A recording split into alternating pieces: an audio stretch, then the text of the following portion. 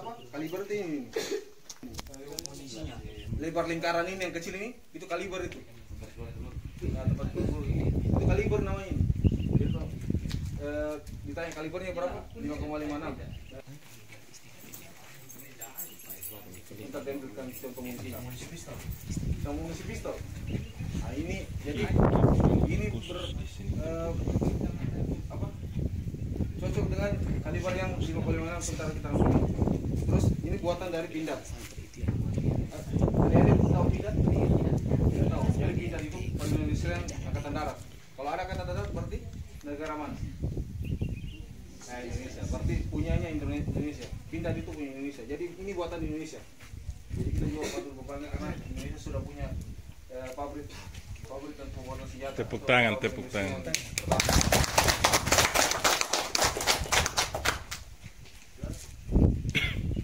Kita kembali ke senjata pistol G20.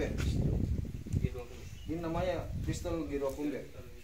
Ini pistol paling kecil di pos ini ya, jadi kami pamerkan. Ada lagi yang besar tapi tidak usah.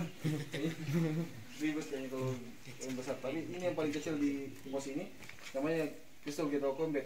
Buatannya sama, buatan Indonesia yaitu pindad. Dalam hal ini pindad.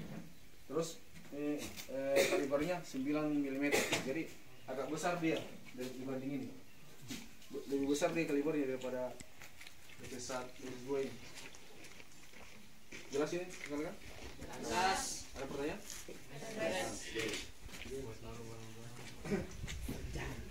Terus kita kembali ke model. Jadi ini tampilannya. Jadi ini tampilannya kalau kita sementara bertugas di medan operasi, mau di Papua, mau di sini pun seperti ini modelnya. Papua mungkin agak lebih ekstrim daripada di sini, tapi di sini cuma patroli patok ya, begini ya modelnya, seperti yang kita pakai kalau patroli patok.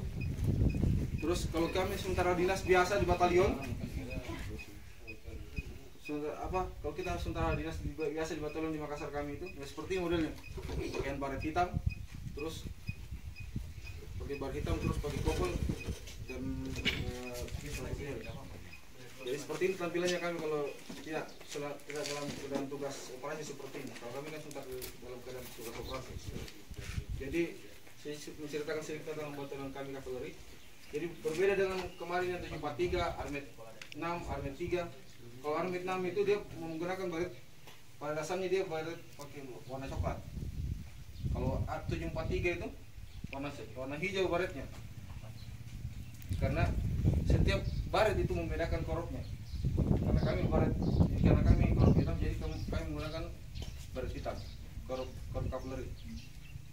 Terus apabila kita masuk ke korup Kopassus, pasti kita menggunakan baret merah. Sudah tahu semua baret merah Kopassus. Terus mungkin baru kali ini ya lihat tentara baret hitam. Baru kali ini memang karena memang kami gerakannya tidak terekspos, memang jarang terekspos kita. Terus kalau infanteri itu kayak 743 kemarin baretnya baret warna hijau. Ada lagi warna biru, itu namanya polisi militer. Pernah lihat polisi militer di sini?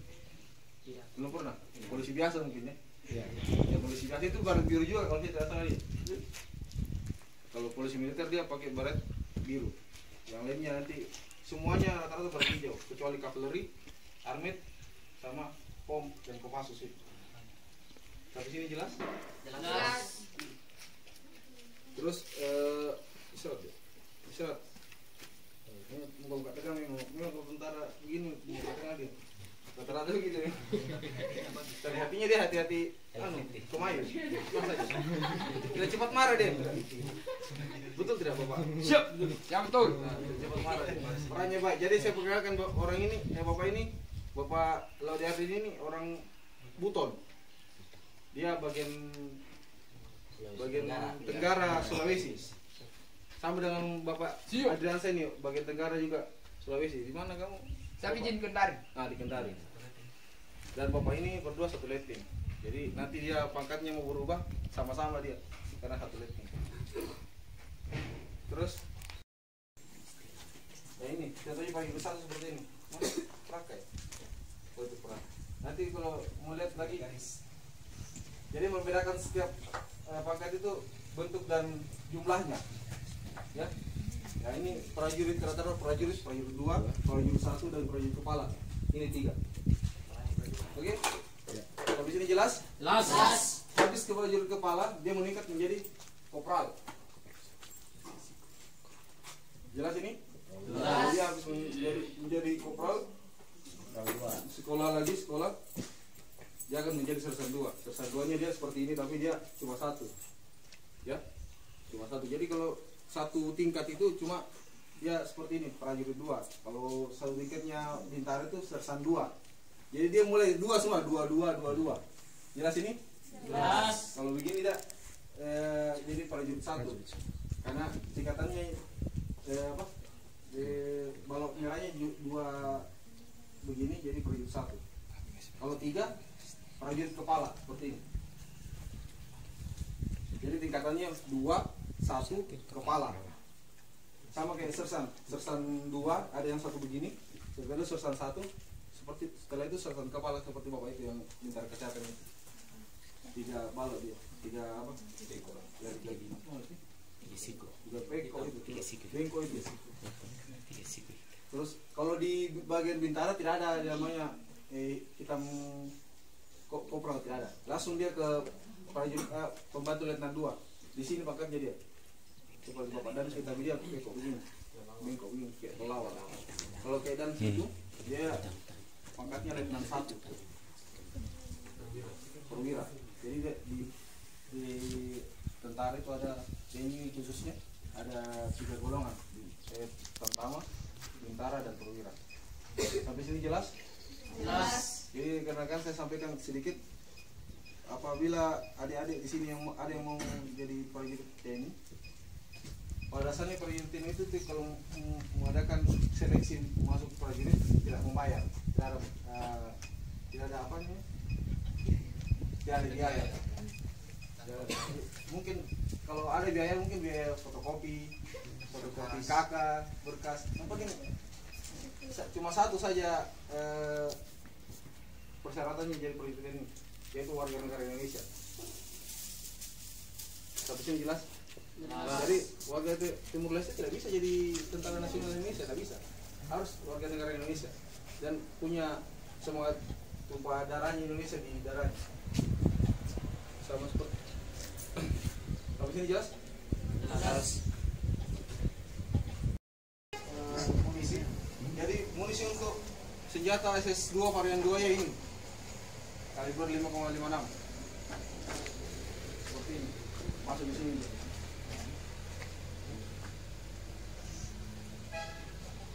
Jadi dia seperti ini modelnya. Jadi satu rangkaian begini dia 10 biji.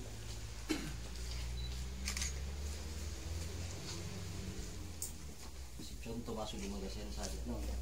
Di magasin bukan di. Untuk masuknya di magasin seperti ini. Oke? Jelas? Nanti kalau supaya masuk begini, tinggal dimasukkan ke sini. Isi.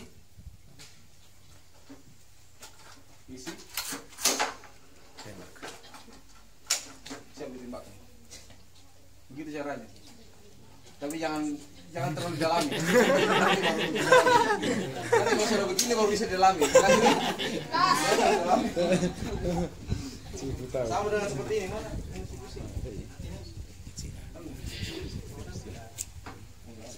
Nah, sama seperti ini.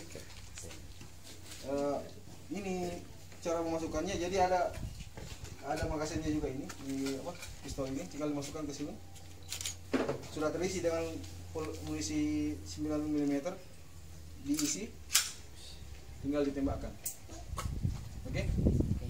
Sebatas itu saja, jangan sampai di dalam.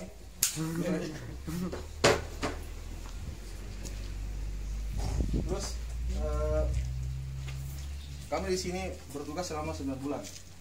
Jadi sesuai dengan perintah Bapak dan Rem 161 Wira Sakti, kami melaksanakan tugas di sini menjaga perbatasan selama 9 bulan. Jadi kami akan berinteraksi dengan adik-adik sekalian. Kemungkinan Kalian pegang senjata, tapi ingat ini jangan masuk di sini ya. Jadinya dalam keadaan magasin terbuka tapi telunjuk jangan berani masuk. Walaupun dia dalam keadaan kosong tiada magasin, tapi yang namanya senjata itu rawan. namanya benda keramat. Walaupun dia kosong seperti ini dalam keadaan aman, tapi jangan sekali-sekali Gantian biar temannya merasakan. Nah, senjata ini namanya benda keramat. Walaupun kosong tapi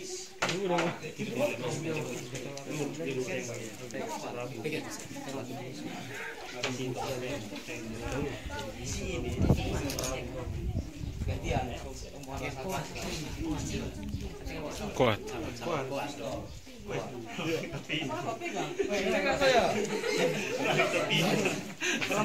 kuat nanti pun ada coba ada mau coba jadi kuat pun bisa nembak.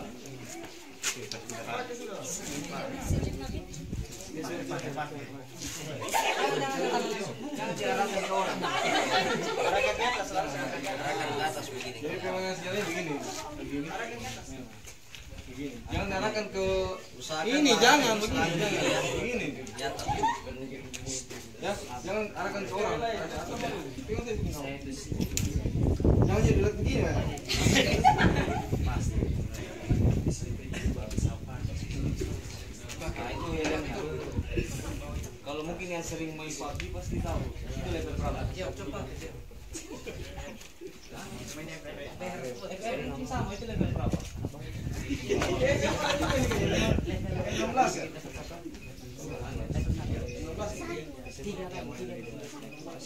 Kalau itu level 3.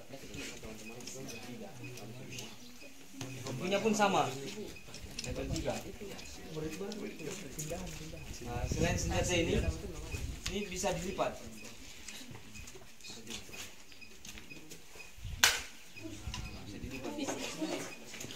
Jadi cara melipatnya ini tekan dari tengah di sini, tekan ke bawah.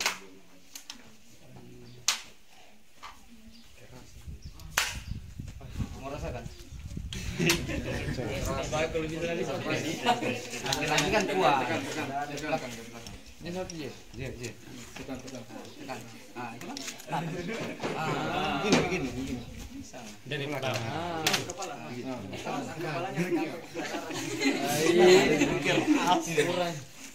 Ini.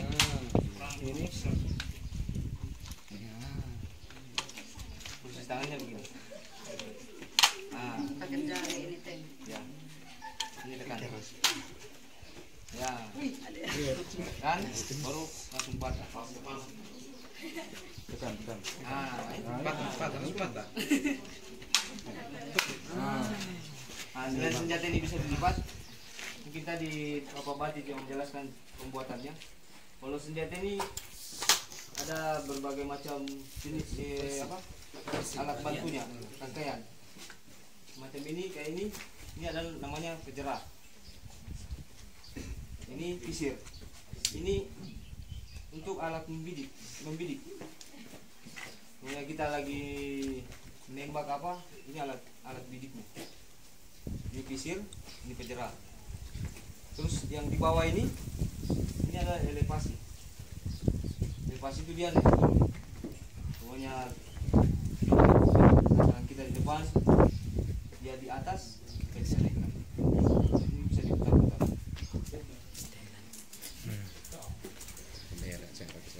Ini kiri kanannya, namanya kejerah. Kita bisa setel juga.